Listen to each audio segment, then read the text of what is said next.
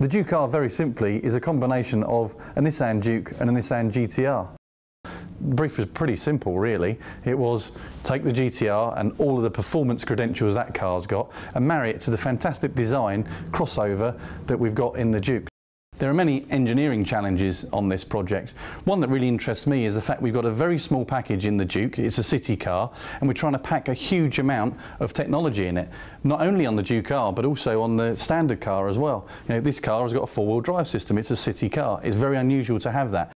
Nissan have kick-started this project because we want people to look at us differently. We want them to look at us and think, these guys are putting a 480 brake horsepower engine into a city car. No one else is doing that. We want them to look and say, actually they are quite innovative, and when they look at our product portfolio, whether it be GT-R, whether it be Leaf, whether it be Juke or Qashqai, we've got a huge amount of innovative products and innovative technologies, but also we're not scared of doing things a little bit differently.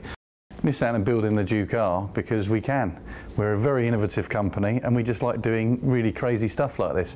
You look at our history, there's many examples of Nissan engineers and marketing guys really driving forward the business.